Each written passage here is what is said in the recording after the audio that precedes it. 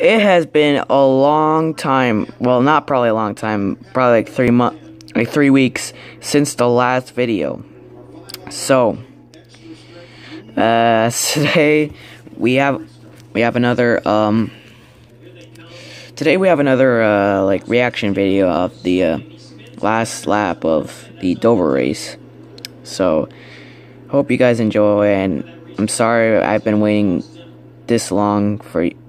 I'm sorry you guys have been waiting this long, but finally, yeah. Hope you guys enjoy, and I'll see you next video.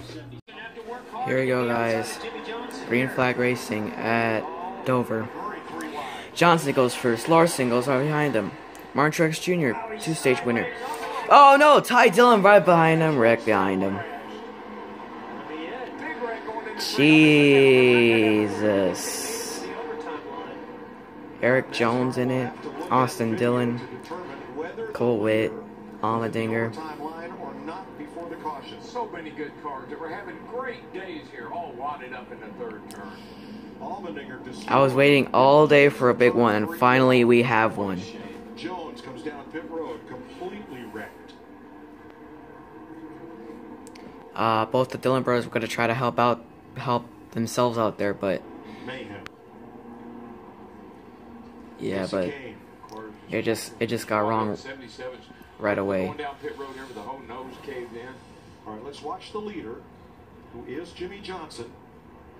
See the stay drive. Does he hit the wall? I think it might have affected the 42 car a little bit. I saw him wiggling a little bit there. And there is the overtime line.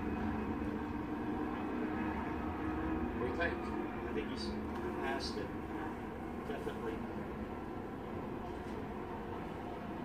Wow. So under caution, the race leaders will come around to the checkered flag. Cole Witt climbing out. So did Jimmie Johnson win? The cars involved for you. Ty Dillon was able to come across.